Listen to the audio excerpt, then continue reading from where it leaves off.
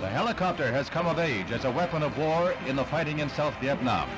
The Whirlybird has proven its worth time and again in this bitter jungle war. It has also won acclaim in rescue work, snatching the wounded and the helpless from almost certain death at the hands of the Viet Cong rebels.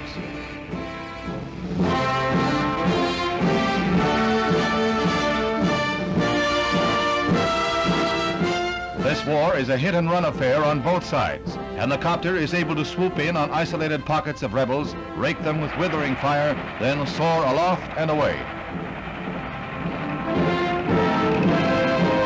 When one of the copters is disabled, it is sometimes only a matter of minutes before another is on the scene to begin rescue operations.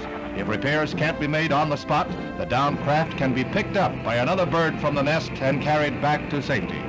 It has been a long and frustrating war in South Vietnam, but when victory comes, it will be the helicopter that will be remembered as the weapon that proved itself.